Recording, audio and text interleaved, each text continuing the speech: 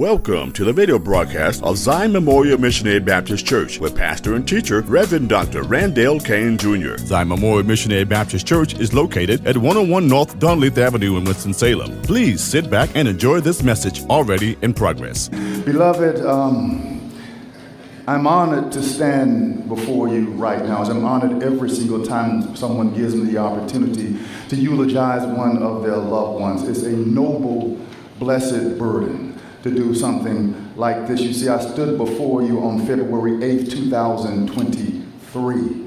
On February 8th, 2023, I was honored to deliver the eulogy for my father-in-law, my father-in-love, Deacon Emeritus Harvey Rory. Today, I stand before you on July 15th, 2024, with the honor of delivering the eulogy for his brother. His brother, Deacon Emeritus Henry Thomas Rory Sr., amen. These two men, giants in the history of Zion Memorial Missionary Baptist Church, giants in their families, giants in the community, shared a common giant in their lives, their mother, Sister Annie Rory, amen. Affectionately known as Mama Annie, who proved that raising sons without a father in the home, as her husband and their father, Brother Sam Rory, transitioned early in their marriage, leaving her with two young sons to raise, showing that it can be done if you have God on your side, and hear me right, and you stay on the side of God.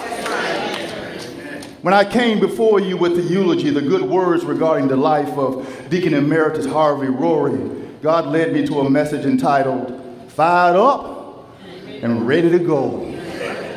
On this day, God has also given me a message I believe to be fitting for the life of Deacon Emeritus Henry Thomas Rory Sr., amen. Please join me as we spend a little time celebrating the life of Deacon Emeritus Henry Thomas Rory Sr. with the good words spoken over his life, the eulogy entitled, Finishing Well. Finishing Well. Beloved, when you look at the totality of someone's life, certain things stand out. And when you add all of those things up, a person's life simply makes sense. You see, Deacon Emeritus Henry Thomas Rory Sr. played many roles in his life that led him to a particular moment in his life. He was a son, he was a brother, he was a father, he was a husband, he was an uncle, he was a cousin, he was a grandfather, he was a great-grandfather, he was a great-great-grandfather. He was an Atkins High School Camel, he was a Marine, and I'm scared to say this, but he was a North Carolina A&T State University Aggie. We had to get that out the way.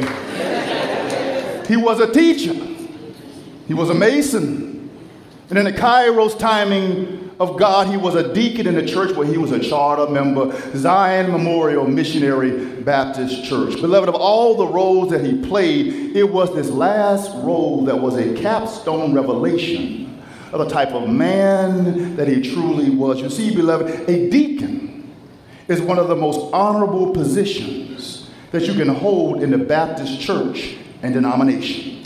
One of only two ordained offices, Reverend and Deacon. You have to be chosen. You do not just show up. You have to be called. You do not just volunteer. You have to be qualified. You do not just become a willing placeholder because the church cannot find a worthy stakeholder. And beloved, as a deacon, Deacon Emeritus Henry Thomas Rory Sr. was chosen, called, and qualified as a stakeholder in the kingdom of God, not a placeholder in the kingdom of men and women. It was not unlike the call of the first deacons revealed in Acts 6:3. Wherefore, brethren, look ye out among you 7 men of honest report, full of the Holy Ghost and wisdom, whom we may appoint over this business. Beloved, these 7 men were to be the first deacons of what we now call the church. Of these first deacons, the first of the first deacons was a man named Stephen, of which it was said in Acts 6:5, he was a man full of faith and of the Holy Ghost, to which was added in Acts 6:8, and power.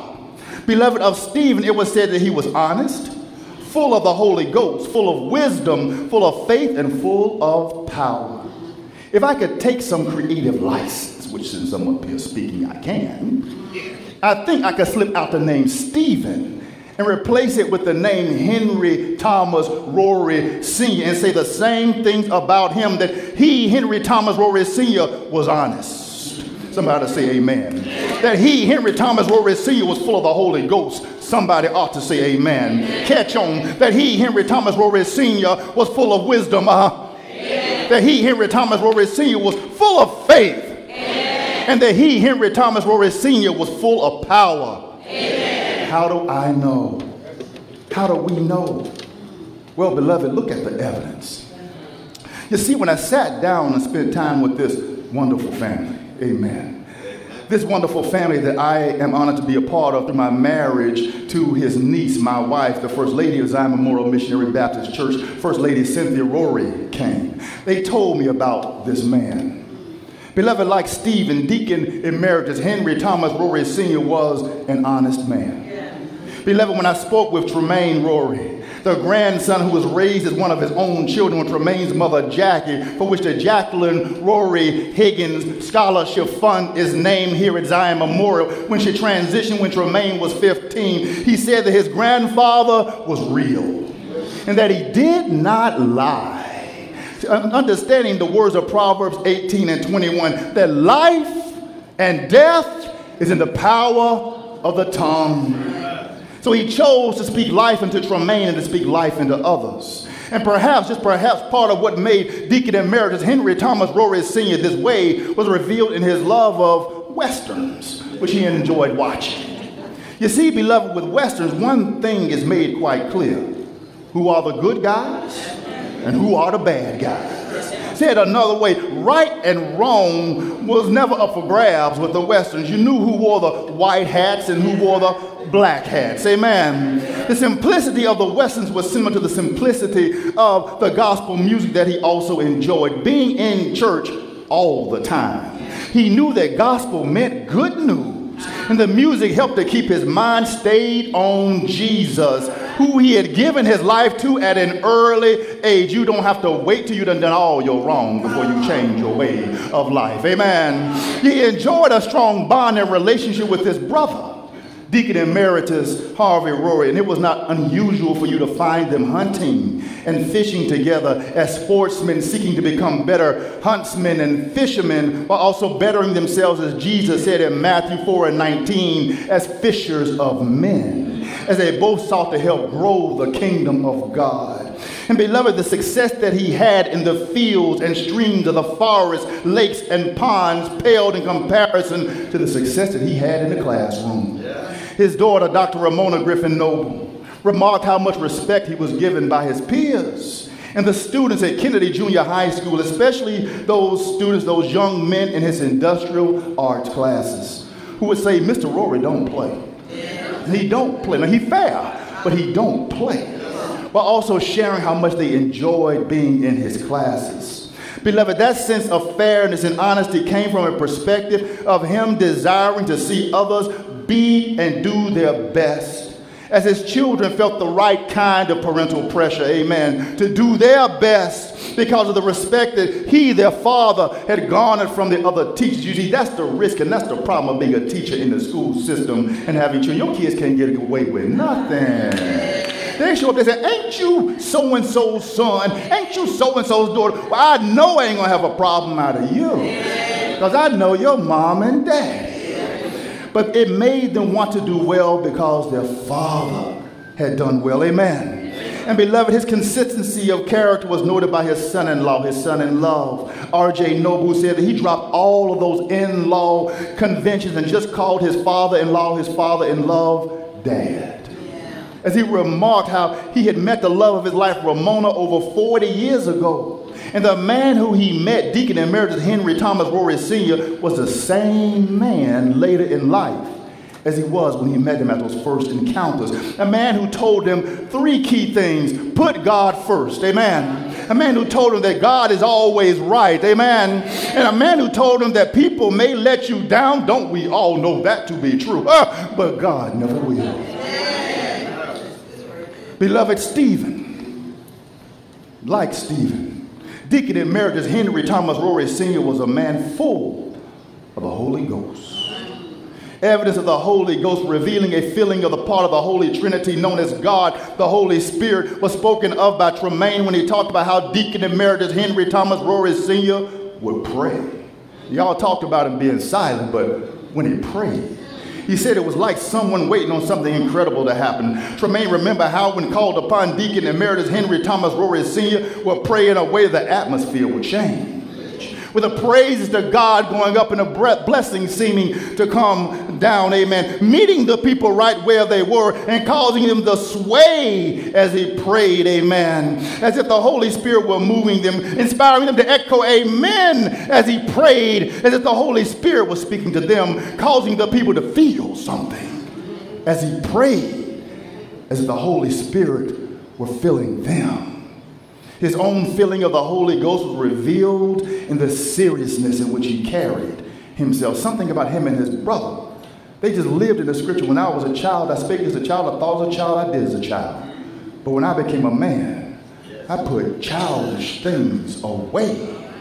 You see, it was something about him, always knowing who he was, always knowing whose he was, always knowing what he believed was best to do, and then daring, because some of us know what's right, we just won't dare to do it. But he knew what was right, and then he dared to do what was right, amen. You see, beloved, Ramona and the family remarked on the patience that he always seemed to show, having just a peace about it. In Philippians 4:7, peace, a peace that passed all understanding. And beloved, then Thomas, the grandson carrying his grandfather's and his father's name, noted how they would go to K&W cafeteria after church on Sundays, amen. And how the mere presence of his grandfather caused the workers' countenance to lighten, smiles to come on their faces, and extra food to get on their plates. And it was all because of him. Because of him, because they didn't do this for anybody else. In line, used to make other folk mad at K&W. But why he getting 3 pieces of chicken and I'm getting 2? When they say you only get 2, do you want 1? Keep talking. Beloved, like Stephen, Deacon Emeritus Henry Thomas Rory Sr. was a man full of wisdom. With a voice commanding attention, Tremaine remembered how his grandfather spoke with a depth that started with the ear and reached all the way down to the spirit, as he spoke words of wisdom, giving advice as his son, Zion's own Deacon Tom Rory Jr. would share, while always understanding that sometimes experience is the best teacher. Amen. And as he believed that as we all go through life experiences, he also knew that words of conviction, hear me right, words of conviction lead to repentance, a changing of mind to change life for the better, but they should always outweigh and outnumber words of condemnation. Beloved, it's hard to lift somebody up when you've been spending so much time breaking them down. And so we try to build people up, amen. And in sharing his wisdom, he was a builder and shaper of men. Men like Thomas, who saw how his grandfather helped to shape his personality with consistent discipline for those wreckfully jumping on beds. A work ethic that caused him to care for several generations of elders in the family, working without complaining. I never heard the man complain. To make sure that the job was well done and done well, as he taught his family the value of work. As a house needs a strong foundation, Deacon Emeritus Henry Thomas Rory Sr. generously shared the wisdom that he had garnered through God over the years. Beloved, like Stephen, Deacon Emeritus Henry Thomas Rory Sr. was a man full of faith. As defined by Hebrews 11:1, faith is the substance of things hoped for, the evidence of things unseen. Whether the day was good or bad, hear me right, if it was a Sunday, Deacon Emeritus Henry Thomas Rory Sr. was at church. And to be clear, for Deacon Emeritus Henry Thomas Rory Sr., church was Zion Memorial Missionary Baptist Church. He wasn't a bunny rabbit Christian hopping from here, there, and everywhere. This was his church, and this is where he came. That faith in God made him a man to be followed, as his faith was not simply one of words, but more so faith revealed in action. He showed his faith in supporting his family through health and sickness with the love he showed to his own mother, Sister Annie Rory, with the love he showed to his own wife, Sister Lorraine Rory, with the love he showed to his wife's stepfather, Brother Prentice Smith, all who he cared for day and night, making himself available to their beck and call and need, trusting that with God, as a Philippians 4:13 Christian, he could do all things through Christ who strengthened him. And as a Galatians 6:9 Christian, that he need not be weary in well-doing, for he would reap. And by your presence, he is reaping. Because, beloved, he did not faint in his well-doing. He did not faint, for, beloved, like Stephen, Deacon Emeritus Henry Thomas Rory Sr. was a man full of power. When his daughter, Jackie, transitioned, leaving in this world her 15-year-old son, Tremaine, Deacon Emeritus Henry Thomas Rory Sr. became the father to his grandson, who some would say, well, you're the grandfather, and who Tremaine's own birth father said, no, that was your daddy. He had the power to look at you. We've already heard about the look, to look at you. And you know the look. Y'all know the look. Not yelling at you, but just looking at you. And you knew what time it was without you having to look at your watch. But when he spoke, as Ramona shared, it was like the old E.F. Hutton commercials. Where when Deacon Emeritus Henry Rory Thomas Sr. spoke, people listened. I listened when he asked me to consider becoming a candidate to pastor the great and growing Zion Memorial Missionary Baptist Church, a position of leadership and authority that I had never considered until he spoke to me. He spoke to me. And I was blessed with his powerful words to help empower my own ministry in leading this great church and congregation. And beloved, with family, as his granddaughter Lauren shared, he was so supportive of his grandchildren and great-grandchildren. Amen. As he extended love and kindness to them by making what was important to them important to him, giving his time, giving his talent, giving his treasure, as he wanted to make sure that they knew how important they were to him. And also, beloved, his warmth and care made him have an open spirit, an open heart, an open mind, and an openness in what he said and did by offering to be a way maker for those in positions of need. In a world where power is sometimes revealed by what people think that they can destroy, Deacon Emeritus Henry Thomas Rory Sr. exercised his power to show love to family, church, community, and strangers, such as his respect, given and shown widely, was well earned and well deserved. Beloved, to say it simply, he started well. To say it simply, he lived well. So well that I cannot fit it all in this moment that we have together. But beloved, the title of this message, this eulogy, these good words spoken about Deacon Emeritus Henry Thomas Rory Sr. is finishing well. And finishing well. In his latter days, Deacon Emeritus Henry Thomas Rory Sr. had some struggles in his health. Amen. Struggles that mimicked the struggles that the first deacon, Stephen, experienced in his relationship with the Jewish people. The Jewish people hated Stephen for being a deacon who was honest, full of the Holy Ghost, full of wisdom, faith, and power. So they decided to destroy the man, as if they could destroy the honesty, the Holy Ghost, the wisdom, the faith, and the power. And beloved, Stephen's response was revealed in Acts 7:55 and 56. But he, being full of the Holy Ghost, looked up steadfastly into heaven and saw the glory of God, and saw Jesus standing on the right hand of God, and said, behold, I see the heavens open and the Son of Man standing on the right hand of God. Beloved, Deacon Emeritus Henry Thomas Rory Sr., he entered what I call the spiritual 4-H club. I've known a few members, such as my own mother, Alma Kane, and my father-in-law, Deacon Emeritus Harvey Rory, who are members of the spiritual 4-H club. That spiritual 4-H club is those who went from home to the hospital, from the hospital to hospice, and then from hospice to heaven.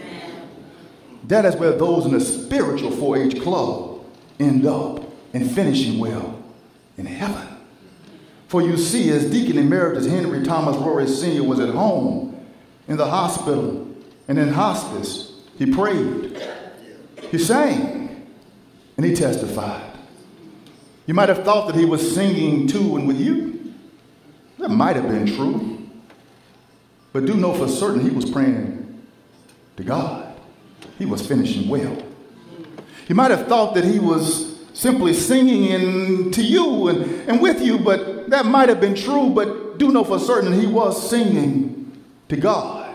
He was finishing well. You might have thought that he was testifying to you, edifying you. That might be true, but do know for certain that he, beloved, was testifying to and edifying God. He was finishing well. And beloved, when you saw him looking skyward, seeing what you could not see, do know for certain that he was looking from this side of glory to the other side of glory. The other side of glory where God dwells, beloved, he was finishing well. And beloved, when the doctors decided that there was no more that they could do for him, that was fine with Deacon Emeritus Henry Thomas Rory Sr. As he said, as Stephen said in Acts 7:59, Lord Jesus, receive my spirit. He was finishing well. And then, beloved, on Tuesday morning at 2 a.m., as Stephen rested from his challenges on this side of glory, Deacon Emeritus Henry Thomas Rory Sr. rested from his as well. As Acts 7:60 tells us, he fell asleep. He finished well.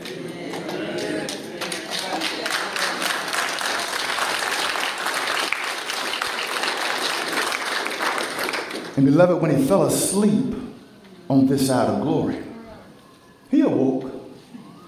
He awoke. He awoke on the other side of glory. Leaving behind a life worth speaking good words over with a eulogy. Leaving behind a life worth emulating by seeking to follow his witness and his example. Leaving behind a life worth remembering like a song like some folks would rather have houses and land. Some folks choose silver and gold. These things they treasure and forget about their souls. But he decided to make Jesus his choice. He could honestly say the road is rough and the going gets tough. He could go on with the Holy Spirit despite knowing and the hills are hard to climb. With the wisdom of timeless God, he started out a long time ago, and by having faith in God, there was no doubt in his mind. With power his life declared, he decided to make Jesus his choice. And beloved, he would want you to do the same by looking at the storms that you face in your life, by looking at everything that you have to go through, by recognizing sometimes people, places, and things will betray you, and then declaring the road is rough, the going gets tough, and the hills are hard to climb. I started out a long time ago, and there's no doubt in my mind I've decided to make Jesus my choice. Can you help me out with that, church? The road is rough and the going gets tough and the hills are hard to climb. Come on, church. I started out a long time ago, and there is no doubt in my mind.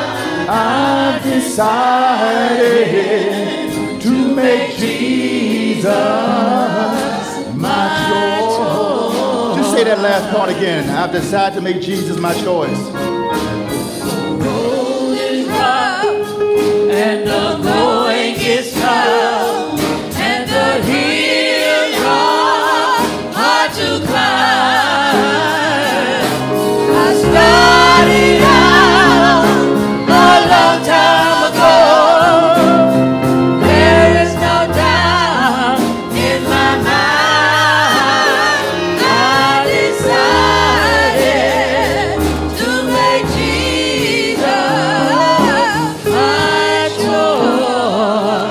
Beloved, I want you to think about that last verse. I've decided to make Jesus my choice. Something, beloved, might have been said during this service. A song might have been sang. A word might have been prayed. And somebody in here right now who's been struggling with, what should I do next? I want to say to you, we're honoring a man who decided to make Jesus his choice. If you right now are ready to do the same, I say to you that the doors of the church are now open. That you come and your life will change forever. The man who you may be crying about, the man who you may be remembering, would want you to make that decision to make Jesus your choice. If there is one right now, I invite you, encourage you to come now. Tomorrow is not promised. You've got today. Make the decision that will change your tomorrow forever. If there's one, come now. Come now. Come now.